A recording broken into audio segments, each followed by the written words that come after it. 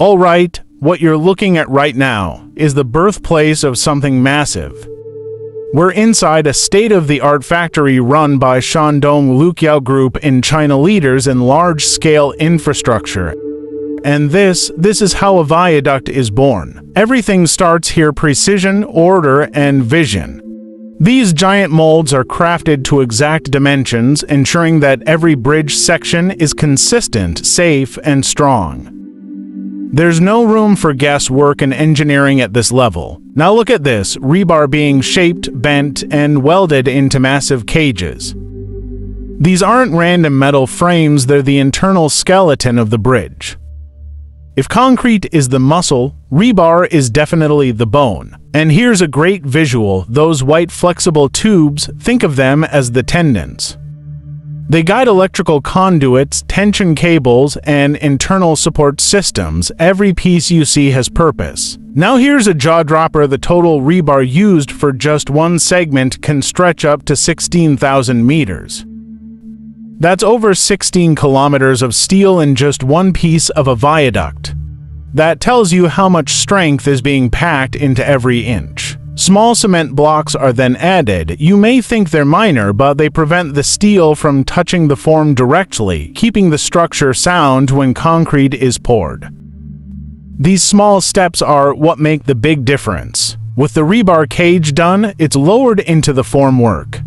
Everything is measured, centered, double-checked. Why? Because once concrete is poured, it's permanent. No corrections after that. And just take a look at the environment: clean, organized, efficient. This isn't just about building bridges. This is industrial precision. Every worker has a job. Every detail has a deadline. This is where structure meets discipline.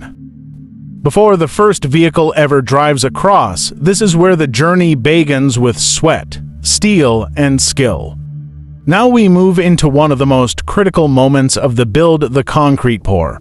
But listen, this isn't just about dumping concrete into a mold. This is precision, this is patience. This is where every mistake echoes through the entire structure. Before a single drop touches steel, the mix is tested. That's called a slump test. It checks the flow of the concrete. If it's too thick, it won't settle into every corner.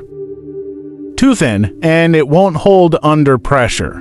It's a balanced one that defines everything that comes next. And once the numbers line up, it's go time. Concrete trucks back into position. Workers suit up, the molds are sealed, and the pour begins. But this isn't just dumping buckets of mud into a box.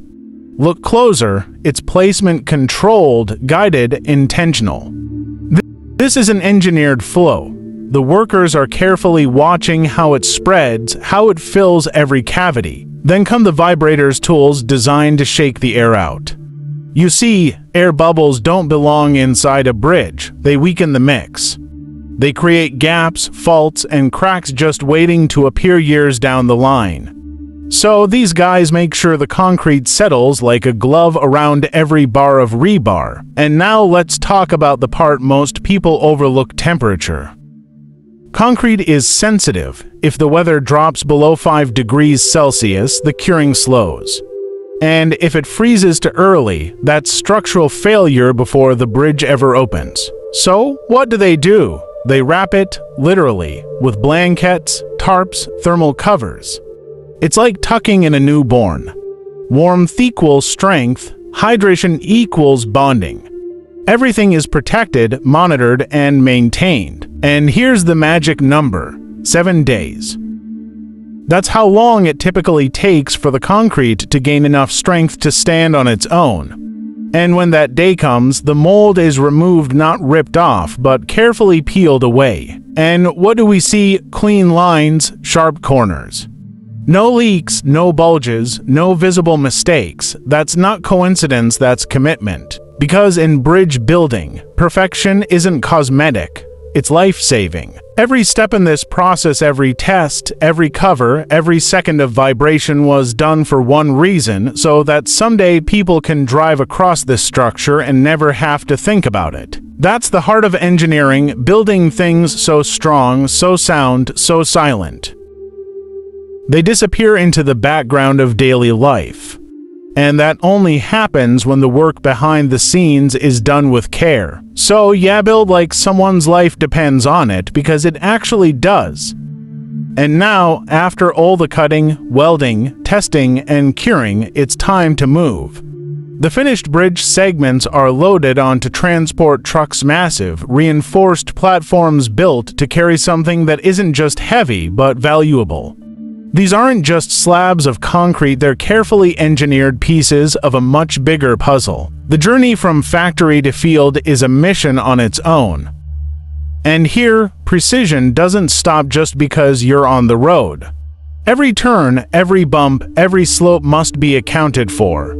Because one wrong shift in balance could damage a segment that took weeks to build. The cargo is strapped down, tightly secured, and constantly monitored.